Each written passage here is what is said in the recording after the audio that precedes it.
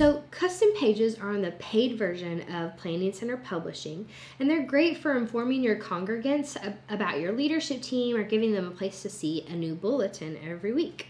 So I want to update our bulletin that we use every week.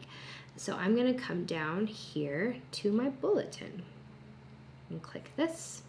Okay, so this bulletin just kind of basically just tells what we're doing every week. So I'm going to come in here.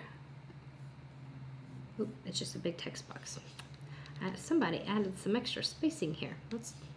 Let's remove some of that spacing to make it a little bit more condensed, shall we? Okay, so all of this is just a text box, and so I'm just moving things around for this text box. So I've got pre-service, join us for prayer, worship, communion, another song, prayer, and then we've got announcements and offering. And that's what this church news image is for. It'll take people out to some of the announcements that we have. So again, another great way to link.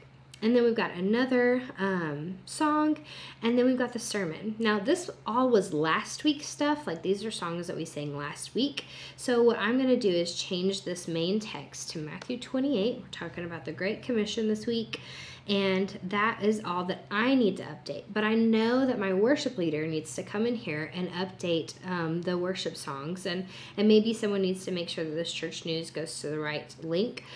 So what I can do, because I'm finished with my part, I can save this as a draft. So I've saved it as a draft, and I'm going to leave it as that because I don't necessarily want this to be published on our Church Center page yet because it's not quite ready.